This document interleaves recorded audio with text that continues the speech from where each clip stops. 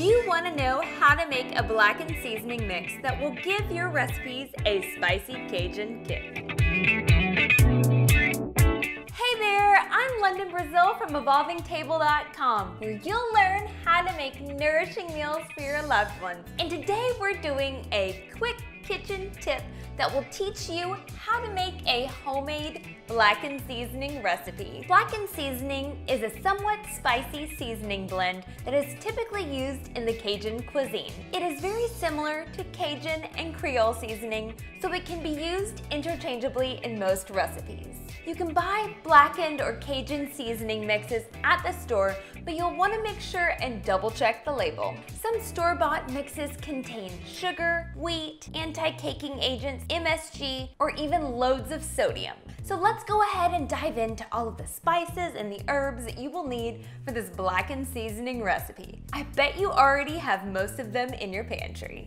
The first spice you will need is paprika. A regular and not smoked paprika is used, but feel free to substitute some or all of it to give it a more smoky flavor. Next up, we have both garlic and onion powders. The combination of the two is critical to get the flavor you know and love in this seasoning mix. I would not recommend substituting one for the other since they make up a large majority of the spice blend. A blend of 3 different dried herbs are all used in this recipe. These can be substituted for each other, but I would recommend using at least 2 different dried herbs to give it a more robust flavor. Blackened seasoning is known for giving dishes a spicy kick, and the majority of that flavor comes from cayenne pepper. If you don't like your blackened seasoning to be too spicy, you can always decrease the amount of cayenne pepper used. Both salt and pepper are added to the mix. The salt is totally optional, and you can leave it out if you'd like to adjust the amount of sodium you add to the individual dishes.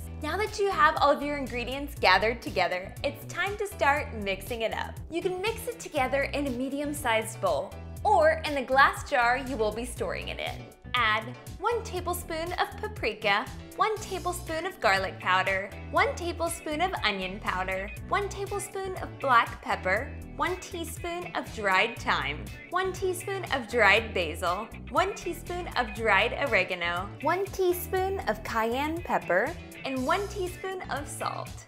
Whisk seasoning ingredients together until well combined. Store blackened seasoning mix in an airtight container, such as a glass mason jar or a spice jar. Homemade seasoning blends will last for 1 to 2 years if stored in a cool, dry place. Avoid storing it over the stovetop as this can get a little hot. Blackened seasoning tastes great in everything from a breakfast potato hash, in a southern cornbread dressing, or on a pan-seared salmon fillet.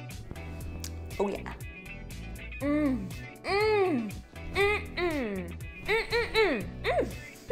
If you would like to learn more cooking basics, make sure you check out these other quick kitchen tips. Thanks so much for hanging out. I'll see you again soon.